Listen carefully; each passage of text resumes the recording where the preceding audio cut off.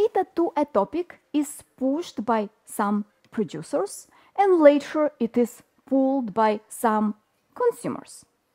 And the thing is, a topic itself is actually an abstract term because technically on the disks we store data in partitions.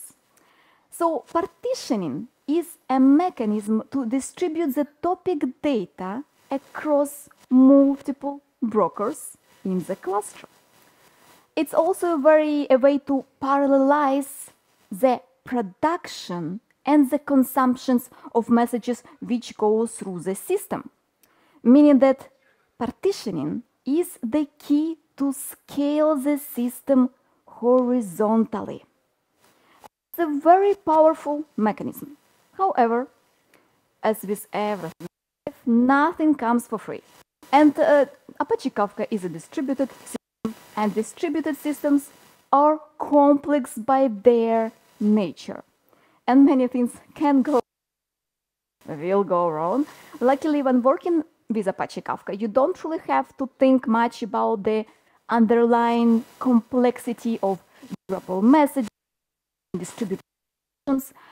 You can also delegate the questions of high availability, scale, and security to data infrastructure providers such as Ivan, for example, so that you can sleep well at night. However, there are still some things, and to gain the full flexibility of Apache Kafka, you'll need to put in some work and customize the behavior of the platform by using the provided abstractions. And one of the most important decisions that you will have to make when working with Apache Kafka is how exactly to partition the data.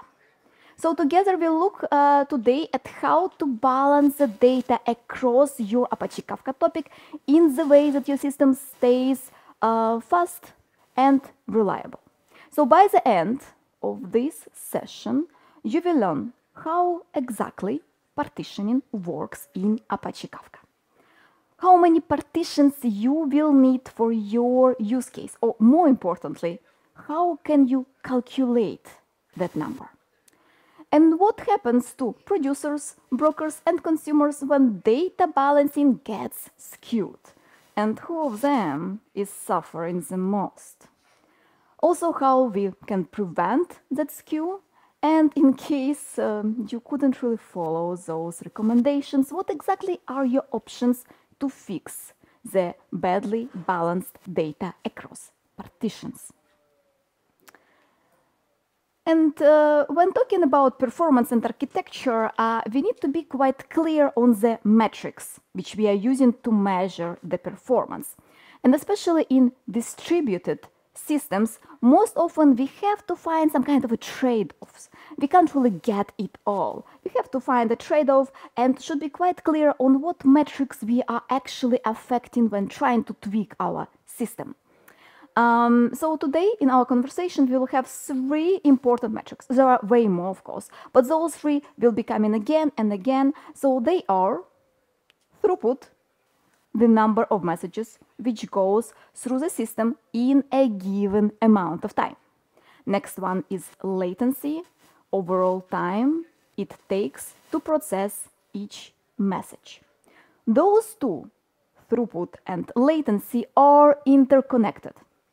So by changing one, you most probably affect the other one, and very likely not in a positive way.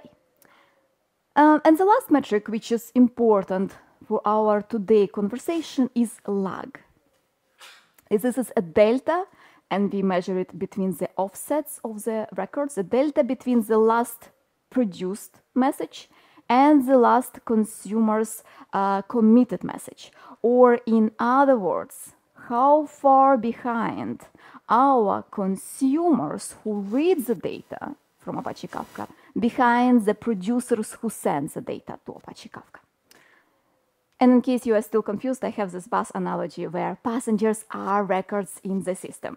So throughput is how many people can fit into the bus, later the total time it takes for a traveler to complete a journey and the lag is how far the fastest passenger behind the head of the arriving group. Keeping this metrics in mind, let's start with a question. So how many partitions you actually need for your topic? You create a topic, you can't really avoid answering that question. You will have to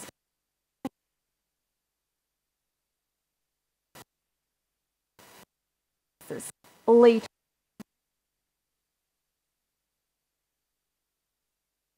It's important to consider and carefully determine the optimal number of partitions for your topic based on information that you have about your data and about your use case. This is not the case where you want to copy the systems, I don't know, maybe friend or maybe no. You need to find your own number. And let's look two extremes, having too few partitions and having too many. Having too few partitions will negatively affect the performance and scalability. It's overall throughput of the data, and it's like having 2 traffic lanes instead of 5. Naturally, the less traffic lanes you have, the slower will be the movement of the cars on the road. Also, it's very important that the number of a consumer group is limited by the total number of partitions you have in your topic. One consumer instance can be maximally assigned to one partition. So this 1-to-1 is the maximum scaling which we can get. And if you have more consumer instances than the total number of partitions, those consumer instances will be idle. And the reasons for that mainly because we also rely on the ordering of the message, so you can't really have 2 nodes reading data from the same partition. Yes, so because of these difficulties, a very common recommendation is to, when creating a topic, is to specify the number of partitions higher to project the growth of the system into the future. And indeed, you should set the number of partitions for your topic somewhat higher, thinking about the future. However, this recommendation usually or often I see gives a temptation to set the number of partitions significantly higher, just in case. And because of this, you have a different set of issues. For example, all admin operations such as backups and upgrades now will take more time to perform as you get more and more partitions. And the thing is, when you add a new partition, you also introduce replicas. So the increase of the number of items you have to take care of is not just one per partition. Usually you have a partition and a couple of in-sync replicas. So it grows pretty steadily. Not to mention that with more partitions, consumers, you also risk to have more frequent consumer rebalancing. And consumer rebalancing, this is reassignment of partition ownership by consumers. So every consumer in the consumer group is assigned to one or more partition exclusively. And when something happens and some of the consumer nodes goes down, a new one added, and sometimes we have to responsibilities which consumer takes partition. And isn't that fast, so we usually try to avoid it. So good to be aware, having too many partitions doesn't come for free. But having too little number also is bad. So where is the golden middle and how can we calculate it? And my advice would be to start with the end in mind. When on how partitions you have, think how the data will be consumed by the application and what is the throughput of your consuming applications. Measure the speed with which those applications can process a bunch of data and see what is acceptable load and also how many of those consumers you will need to process the data in parallel. For example, if your anticipated read capacity is 1 byte per second, but your single consumer can only process 100 megabytes per second, then you will need 10 consumers and therefore you will require 10 partitions. And this at least gives you the minimal number of partitions that you will need in your system.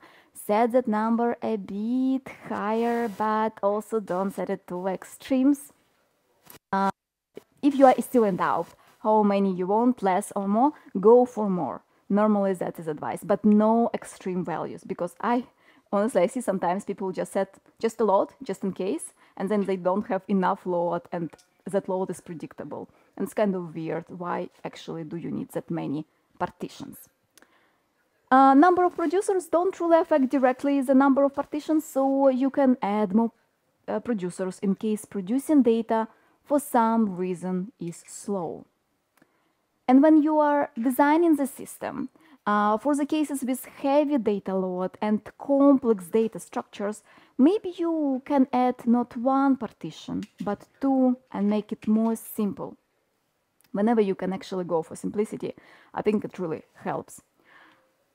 Okay, so you spent some time, decided on the number of partitions, and it was not easy, but you figured out that number. Now the question is, can you change the number of partitions later? And the answer is yes and no. So you cannot, so it's impossible to decrease the number of partitions for existing topic. However, if you want, you can add more partitions. Whether adding more partitions is a good idea or not depends how exactly you distribute data across those partitions. And in particular, if you are using keys for that. And if you're using keys, by adding more partitions, you add more headache for yourself. And we'll see that example later, why it's possible, but it's not just adding new partitions. Okay, so now moving on to how a partitioner works. And let's start with the default partitioner. And there are 3 ways it determines where exactly to put your data, into which partition. And here on the left, I have, I'm really bad with left, right? On one side, I have a producer, and on the other side, I have partitions distributed across multiple brokers. And when selecting a partition, the first thing the producer will look at if you explicitly specified the partition number for your records. Usually, you don't want to do that, but if you have to, you can. I call it micromanagement and would rather discourage this functionality. However, for some use cases, this is very, very handy. Next, the partitioner will check for the key. If you didn't provide that number explicitly, it will look, do you have a key per message? And if the key is present, the producer will take the hash of the key, do the modulo on the available number of partitions, and then use that number to decide where exactly the value, the record should go. And the idea is that we want to have to the same key, the record with the same key should always go to the same partition. And this will guarantee that all messages which have the same key will appear in the same partition. and will be stored in the same log file. This is what stands behind the partition, just a file where we always append data to the end of the file. And therefore, we will be able to guarantee the ordering of those records. So in distributed systems, you write data and you have different servers, different locations where you store the data. And the problem is you write data here, here, over there. When you start reading the data, you might have a question. Which record actually was first, which was second, which was third? And it's pretty difficult to figure out. I mean, you will have to spend a lot of computational power if you really want to figure out between different machines how this happens.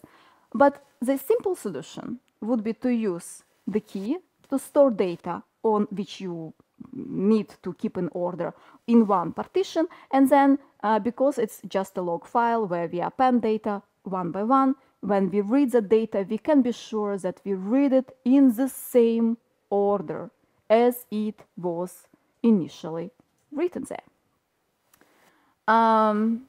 Yeah. So now let's actually think, I have that number of partitions and that formula. What if we change? What if we decided to add extra partitions to our topic? And you are using the keys. So coming back to that question, why it's not so easy to add extra partitions. If you are relying on keys for the record ordering, what happens there is that once you increase the number of partitions, the resulting partition number per key now will be different. So you ruined all that logic where the data should be going. So that's why it's not, let's say it's not super straightforward to add extra partitions. Not impossible, we will see a code snippet how exactly to do it with custom partitioner, but that's later. Okay, so what if you didn't specify the number of partition explicitly and you also don't have keys? What then? This is where we actually ask Apache Kafka to distribute the messages across the partitions in the most effective and efficient way. You know, performance and all that stuff, which we appreciate so much. And in the old days, we were using round-robin partitioner, which was iterating across partitions and spreading the records one by one to achieve the best balance of the data.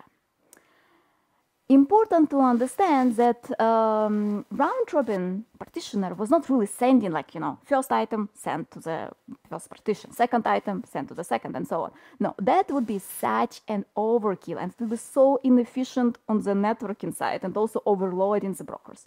So now, the round-robin partitioner will batch those records locally, and it will accumulate the data. It will go first item, second item, third item, or like going there and keeping the batch, and then it will send those batches to the cluster, to the brokers. And it's a very nice way. It results in nice and even data distribution. However, it has a problem. It's not exactly that efficient. I mean, we can get way more efficiency if we will do some more smart batching of the items, grouping the items and sending, and kind of having the more power on how exactly, what will be the size of the batch and the moment where we send it to the cluster. This is exactly what a new partitioning strategy does, a sticky partitioning. I mean, it's not that new. It actually was introduced in Apache Kafka 2.4, so it's already for quite a while.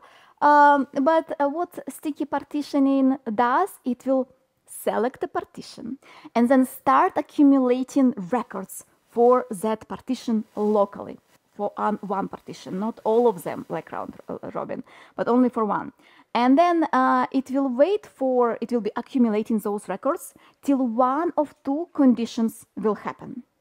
Either we reached the maximum amount of time which we allocated for that process, or we reached maximum size of the batch. And then it will send that batch to that partition. Then sticky partitioner will select the next partition, again accumulate the data till one of those two conditions happen and send the next batch and so on.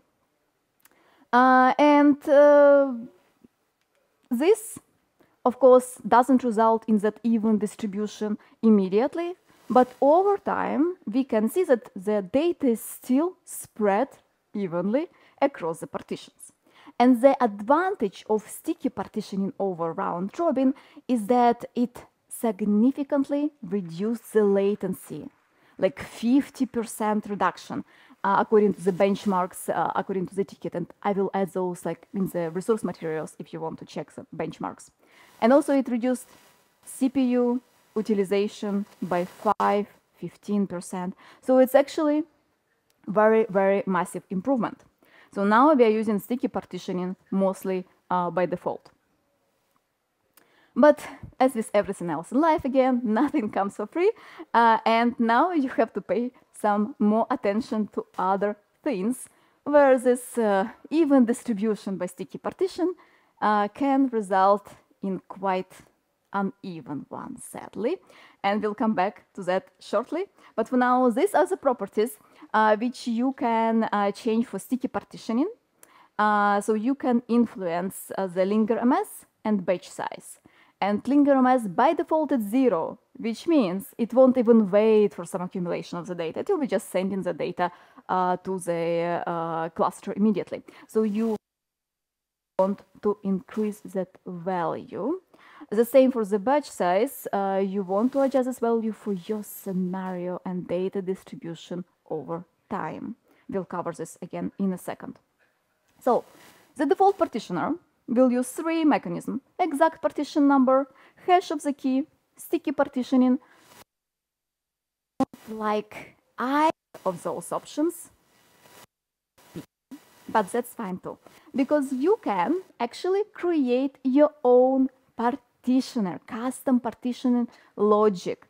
And this is handy when you, for instance, can't use the key, but you want maybe to combine or use other property to define how the data should be distributed, or to have a combination of different properties to kind of understand where the data should go.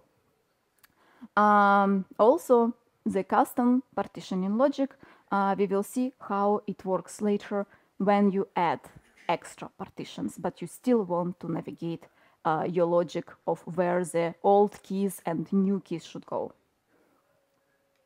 Okay, so now that we talked about options that we have, we need some motivation to select a good strategy. And nothing adds a good motivation than seeing when the stuff really goes wild and badly.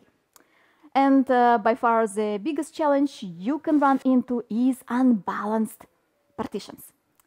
And let's imagine we have a topic with 6 different partitions and data distribution didn't really go nicely and evenly.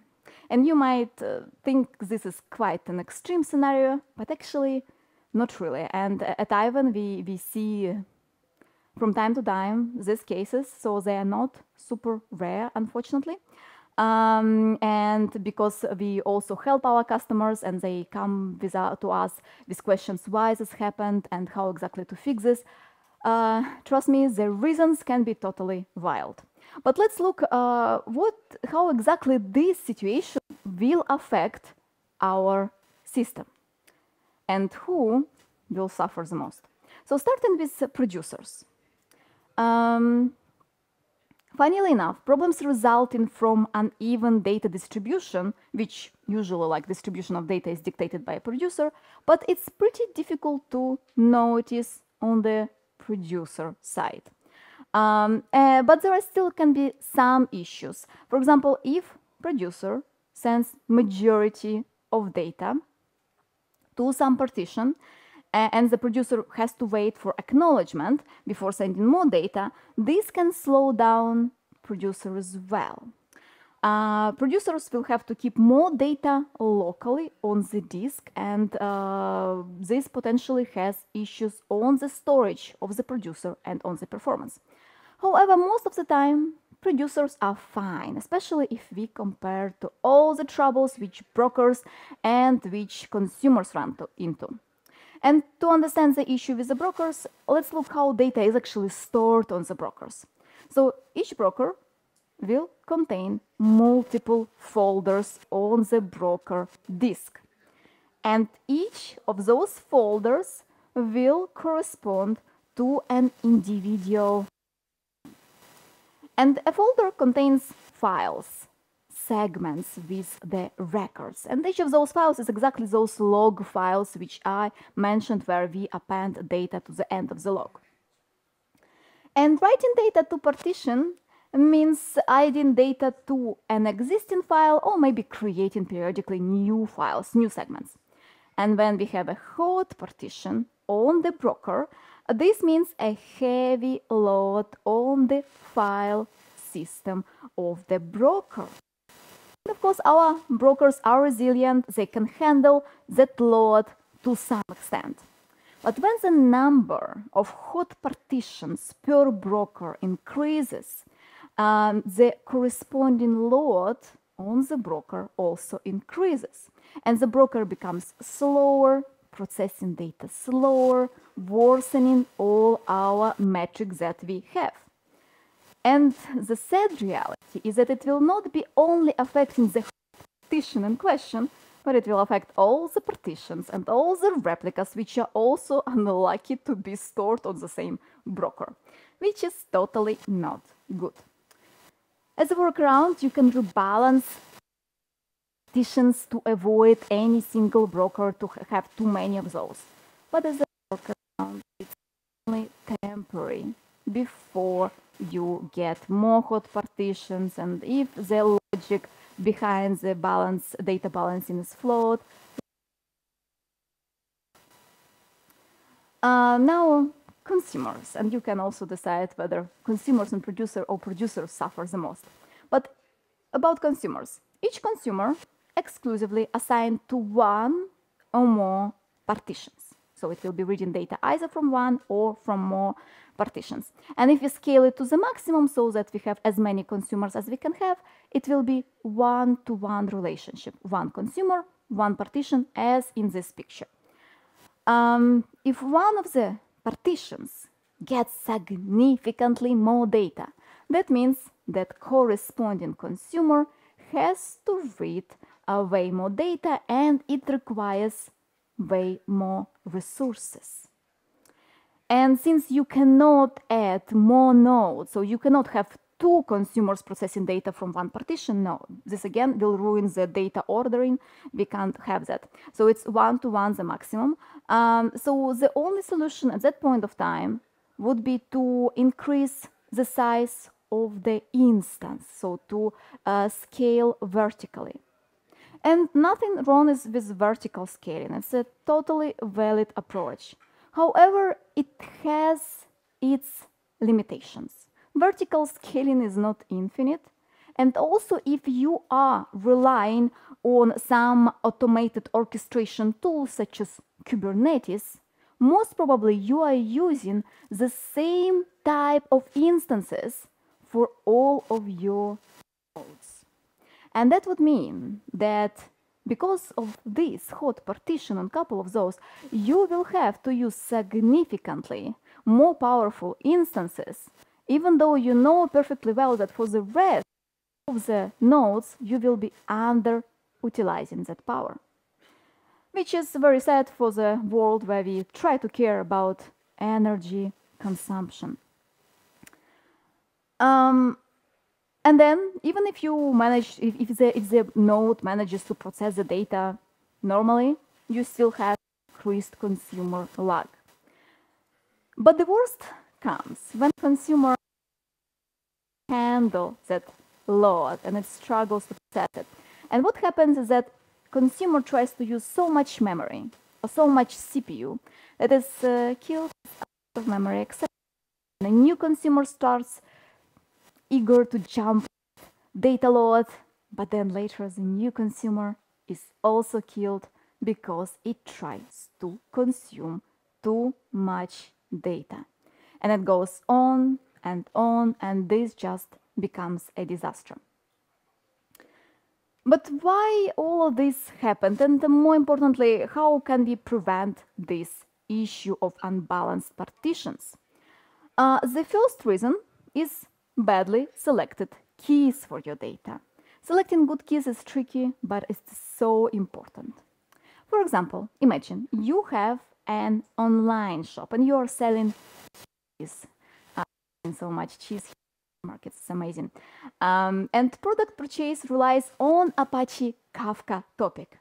And to distribute the data evenly and to guarantee the ordering of the records, you decided to use user ID as the key. And it all started well, but soon you realized not all your customers are equal in their love to the cheese and their love to shopping. And some of the customers will purchase cheese once a month, but others will be really into the cheese and they will make multiple purchases several times a day. And you love those customers, however, your system doesn't. So such users contribute to creation hot partitions and will significantly add more records.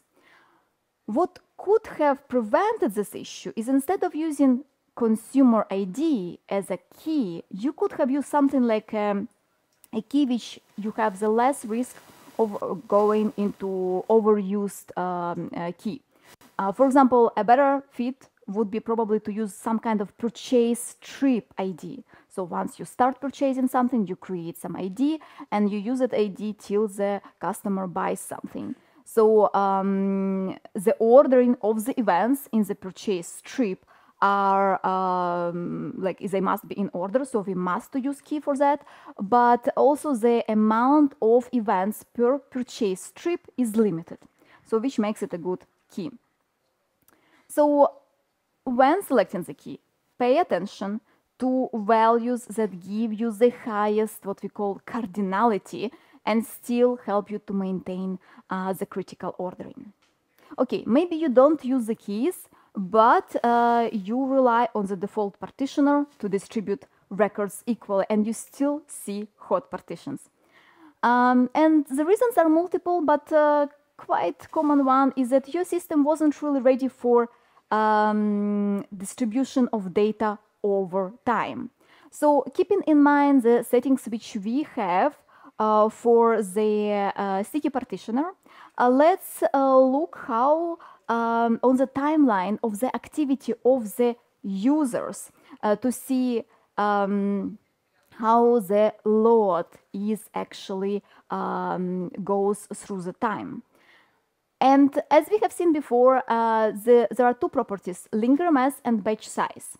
And in case you keep those properties as they are during the day, it will mean that you actually will send too many small batches.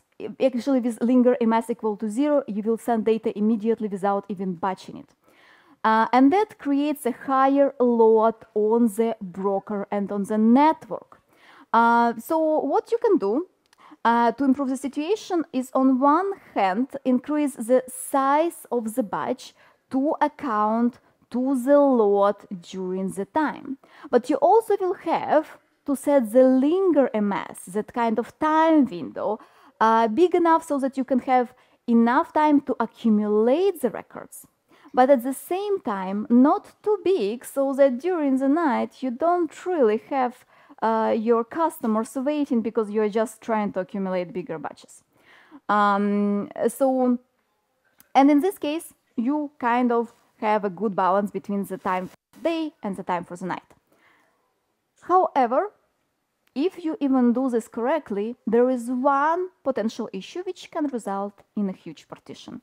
And the thing is, some people, some smart people with an innocent goal to just kind of use some properties which will accommodate all possible scenarios, what they will do, they will set batch size really high and linger mass very small. So ideally that kind of combination works well for the night and for the day. But it has one issue, and that issue happens when we have unexpected data peaks. For instance, if the producer has to restart and then it tries to send all the data which it has, then all the data will go at once into a single partition. So you need to be very careful to use all the really big values. But even if you did that correct, there is another issue with a sticky partitioning, and this issue was actually fixed already in Apache Kafka, but I ran into it, so I wanted to cover. So let's imagine that one of the brokers is slow. It suffers from hot partition or something else, and the sticky partitioning, when it will be sending the data, it will select the partition and then send it to the broker. And it will do it, but if you are waiting for acknowledgement for the broker, then it will select the broker, still wait for acknowledgement, but start accumulating the data. But because we have a very slow broker, so we accumulate data and we accumulate data, and the broker is still silent, didn't reply to us. And then the broker replies finally, and we send all the data, and it results that we send significantly more data to the broker, which was already suffering from the data load or from some other issues. And this is not really good. So in Apache Kafka 3, there are like options how you can fix that issue. So now we have this mechanism to allow broker or to allow a producer to adapt to the broker performance. So seeing that some of the brokers are slower, the producer will send less data to those slow brokers.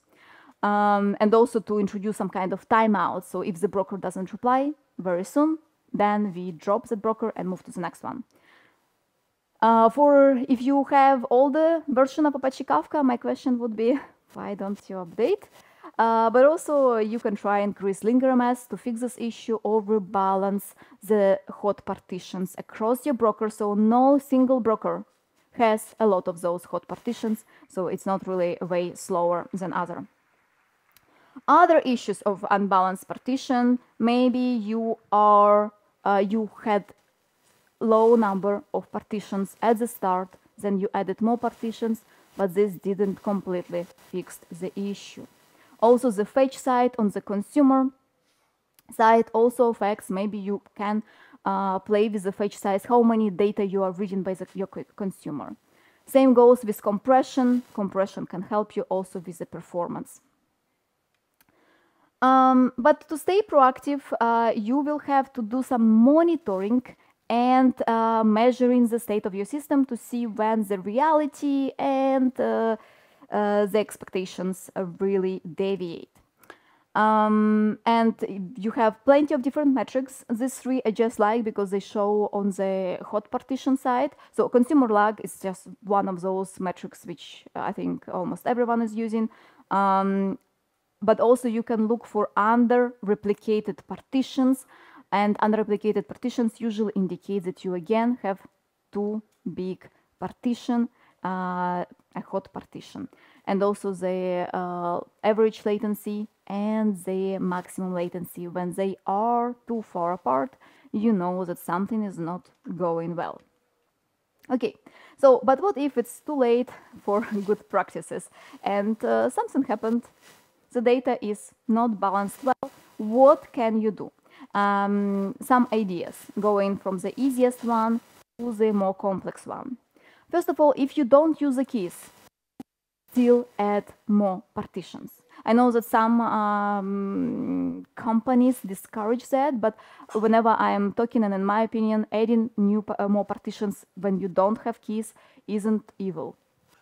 And especially if you have reasonable data retention period, and you can, of course, increase immediately consumers, so you can have a bit more breeze air there in the data.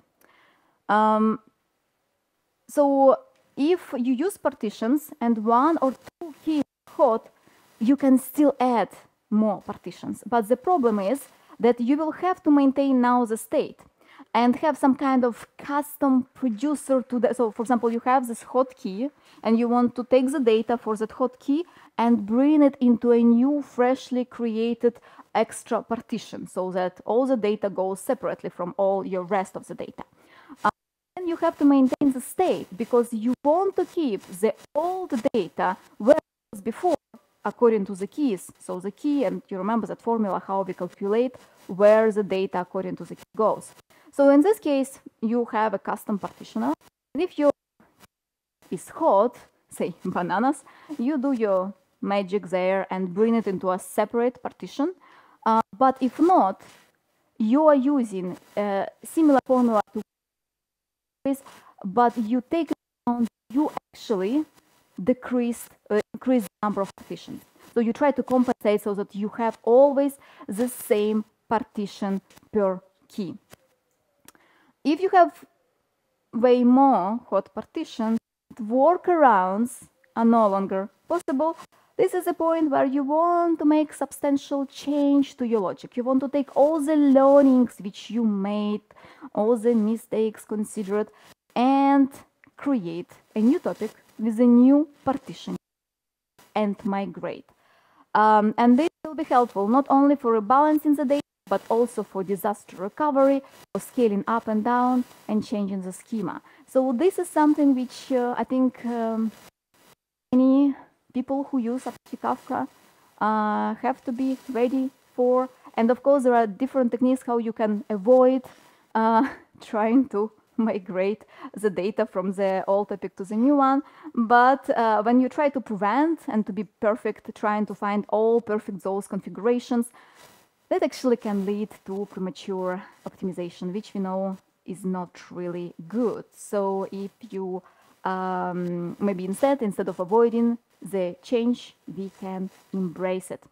So the top learnings from this session to leave you is, when you're looking for the optimal number of partitions, think how the data is consumed by your consumer applications. To find the good key, look at the key with highest cardinality, which ensures critical ordering. Also, keep in mind data distribution over time, observe and monitor, and be ready for the change. This is links with some extra information. There is also there is a resource where actually me and my colleague, an engineer from Ivan, we are discussing and how to rebalance the data, how to migrate, let's say, how to migrate from the old topic to the new one. It's 1 hour talk from Confluent. In case you want to migrate, you can check it out as well. Yeah, if you are using Apache Kafka or any other open source databases, you can also check ivan.io. This is website of the company where I work, and we offer a platform with 11 different open source solutions: Kafka, Postgres, MySQL, Grafana, ClickHouse, and all the integration between those systems to make it easy to create end-to-end solutions which you have using your favorite open source projects. With this, thank you so much, and I am all ears to any questions you have.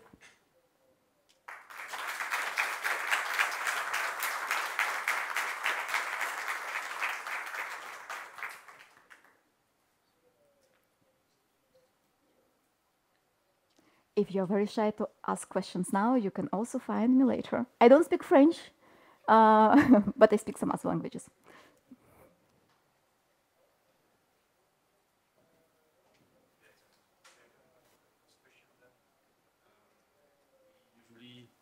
Use some kind of orchestrator such as Kubernetes or Docker Swarm, and we have the auto-scaling features that come with it.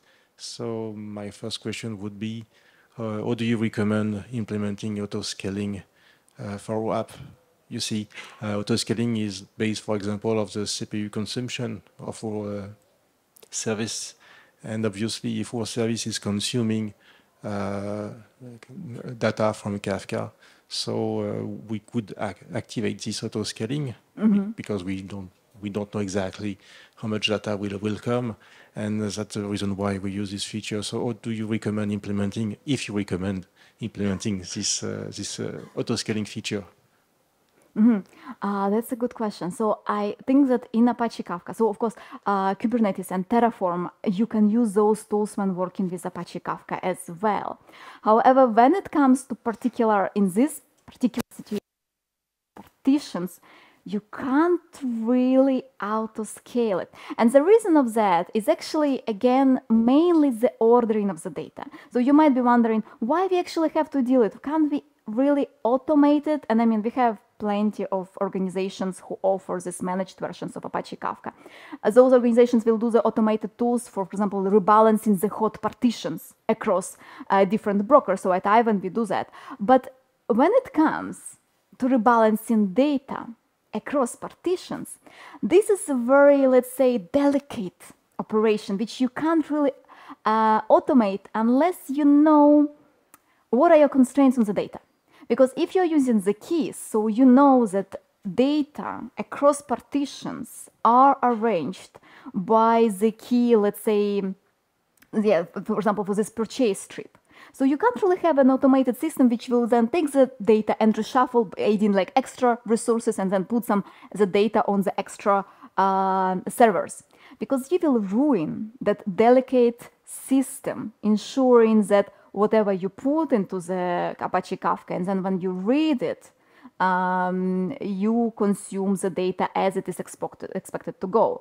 As again, like this is maybe a challenge of distributed systems, where again we have to sacrifice with something. So Apache Kafka is designed to have this minimal latency. It's so fast, but again, like this ordering of the records, you don't really maintain this information, or like you can of course try to do that, and then you can kind of try to automatically like put the data and have some sophisticated mechanism, but that will consume some efficiency. So we don't do that. So that's like for partitioning, sadly, Kubernetes will not help, because I mean, maybe in the future we will have some mechanism. Right now we don't have it, sadly.